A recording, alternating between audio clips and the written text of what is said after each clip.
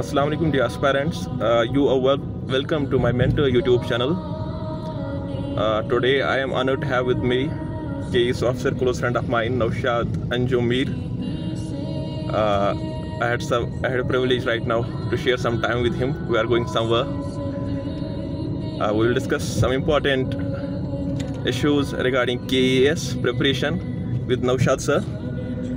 The questions that students usually face during the initial stage of their preparation. Some of the doubts he will clear. First thing that I will ask from students' point of view to Nowshad sir is, when is the ideal stage for preparation? When shall students start preparing for KAS exam? Please sir. Assalamu alaikum everyone. Thank you so much Ishfaq bhai for sort of inviting me for this video, and I'll seize this opportunity to share some of my experiences with the students out there who are preparing for civil service examination. So coming to your question, I think the ideal time to start for the civil service preparation is any time, whenever it occurs to you that you should be preparing for this exam.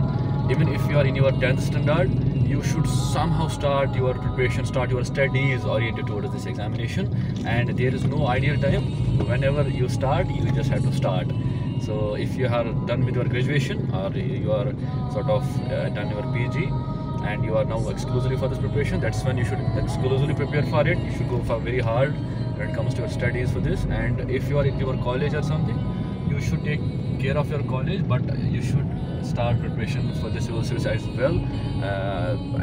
For the college students out there, you can read newspaper and along with your college studies, but take care of your classes, give regular classes, take your degree very seriously, because that's gonna determine a lot. Your degree is going to be asked. The questions in the interview come from your background, and if your background is in humanities or in core science subject, which might be your optional in future, so take care of your subjects, read basics very well, take care of your classes, do your homework very properly, give exams very seriously, get very good percentile. And after that, if you get some time in your degree along with your your regular degrees, if you get some time, dedicate that time to some newspaper reading, develop a habit of reading newspaper. And besides, if there is some more time, start with some basic NCRTs now to get the taste of the syllabus of this exam. So the second question that I have from students is that how should they select their optional subject, because that carries almost 500 markers. There is too much weightage to optional. How shall they select that? What sort of things they must keep in mind while selecting their optional? Right, optional selection, it is a very important thing. You have to have. I have some of my friends who appeared in one optional, couldn't score better, then they had to change their optionals. That is an important decision you take, that what should be your optional. There are a few things which an aspirant should keep in mind while choosing an optional. One of the things, I guess, is if your degree, your background is in some subject which is an optional subject in it, you should give preference, you should give priority to that subject. It's because I'll share my experience. In my optional, I had my degree, right? So I had already prepared the subject in my degree pretty well. So the question paper I faced in KAS was comparatively tougher, right? And there was sort of hullabaloo in the hall itself that this is very tough paper, we are not gonna even give this paper at all, even more in Jammu than here in Kashmir. And we had to give that paper. Then again, that paper was cancelled at our time. But what happened was, I was serious. The moment I saw the paper, I started writing. I forgot that this was not from the KAS syllabus itself. It's because the knowledge you get in your degree. Say I was an MSc in zoology, so when you do a PG in some subject, you get a very good knowledge about the subject that really helps you in your optional, as an optional in civil service examination, because the syllabus is not that confined. Whatever line is given in a syllabus, it is sort of there are so many things associated with that subject, with that syllabus. Fine. So choosing your subjects, optional subject, if it's your background, it's great. And if there is an engineering graduate, if you do not have any subject, or you have not studied well your this degree, you can go for there's anthropology for some science aptitude guys. If you don't have any optional in mind, go for anthropology. There are so many people taking anthropology and they are scoring pretty good. They are qualifying in anthropology. KAS has this history that there are a lot of people coming from anthropology, right? Even in our batch, the batch before us, the batch after us, there were a good number of people in anthropology.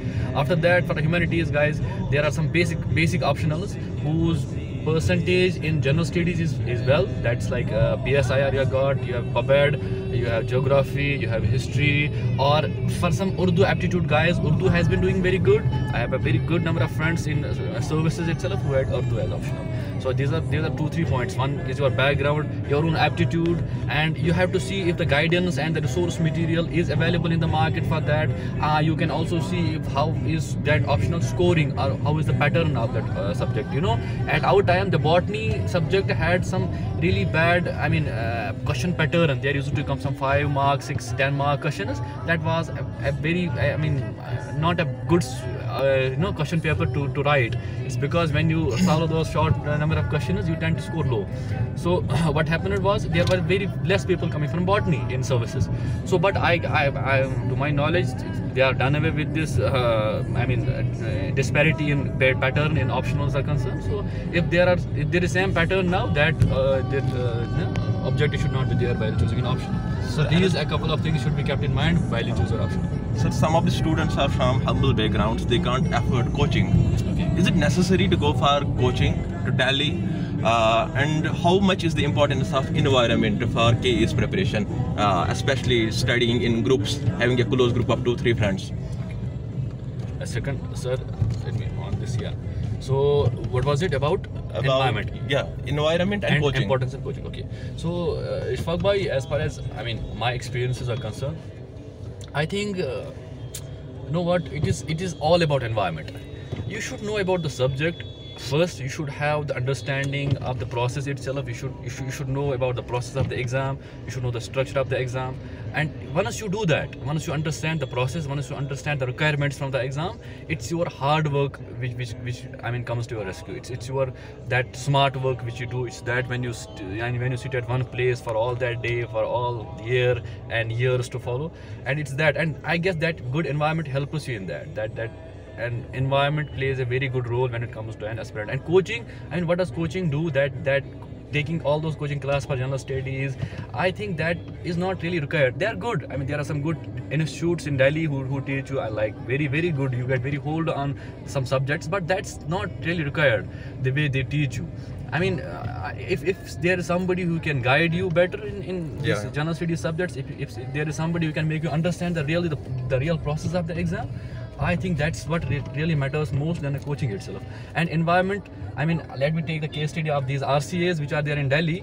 What do they provide? Or ICP for that matter, what do they provide? That's environment. Really. Yeah. So if you have a very good library, some very good students around who are some very good seniors who are studying with you, a hostel facility there where you can which can save your time. So I guess it is that which is really more important than that teaching studying mode itself. That teaching and students, teachers, class, that coaching time, it's not that really required, particularly at the times when you have got YouTube, when you have so many online resources at your disposal. There are portals which update current affairs every hour. So I don't really feel it's the need of coaching anymore.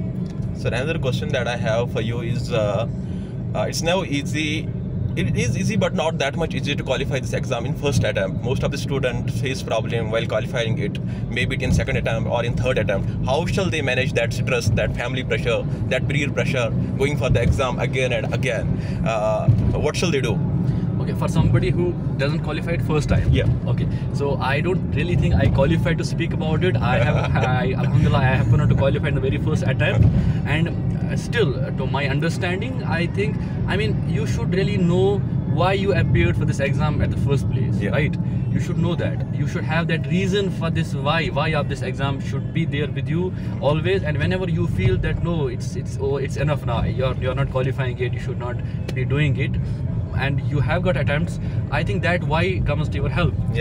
Just remember the reason you wanted to start this preparation for, you want to qualify this exam, and the kind of empowerment this exam does to you, the kind of the recognition and the kind of respect you get in the society, the kind of job it provides for an unemployed people. I mean, this is an amazing opportunity. One should really do it as long as you can. Given the attempts, it's worth all that 6 attempts. If it takes us 6 attempts to qualify this exam, please do it. Don't really give up. It's all about going on. And now it has become a trend. I mean, people seldom qualify in their first attempts, right? So it's really okay. You should see around what's happening, how many attempts taking for some aspirants. And now what I have realized is, even if there are people who qualified in the first attempt, their studies do not start right there in that very year. Yeah. There has to be some background. There are people who start their preparation in their college, study for 2-3 years, and then qualify the first attempt. So that technically is their to second, third year or second, third attempt. Talking Yeah. those terms. Okay, sir. So dears, today these were some of the important thoughts shared by KAS Officer Nowshad Anjum with you.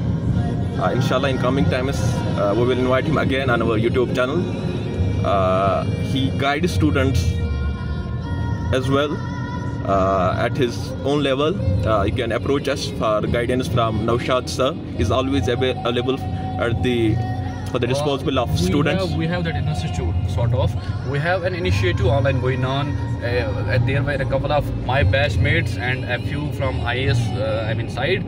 We had this initiative. They sort of invited me in that, and I have joined in that. We guide people online. The initiative has been called now Aliba. That's called Aliba. There's a Facebook page, Aliba. You can follow that. You can get the updates out there. So the aim of that initiative is to guide aspirants in their self-studies. You don't need to go in coaching. There are videos online, online classes come there, and we sort of guide aspirants online in their self-studies. You can join that. So the message from Nowshad sir is that the initiative that some of the IAS officers along with Nowshad sir has started for humble background students, that's Alif Ba. That's his classes in the evening. They are giving guidance. Their online classes are being delivered. One class in a week, and just for the understanding of the exam and sort of study material, how to make notes, kind of those sessions we take, and I guess that's helping students. So on Aliba, you can approach Nowshad sir for his classes and the classes from his friends who have already qualified IAS exam. So that's it from this video. See you in our next video. Till then, take care. Bye. Allah Hafiz. Thank you. Thank you. Assalamu alaikum.